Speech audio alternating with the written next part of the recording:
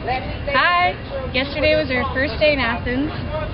Today is turning out to be a little bit more exciting because we are at the Parthenon. Check it out.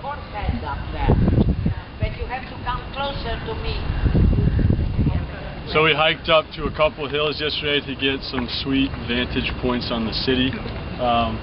Right up there, and you can see 360 degrees, everything down over to the ocean that way, and obviously onto the Parthenon where we're standing now, and our beautiful Best Western Hotel down to the right of this high point there.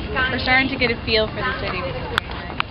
Everything's much smaller than we thought and much more mountainous.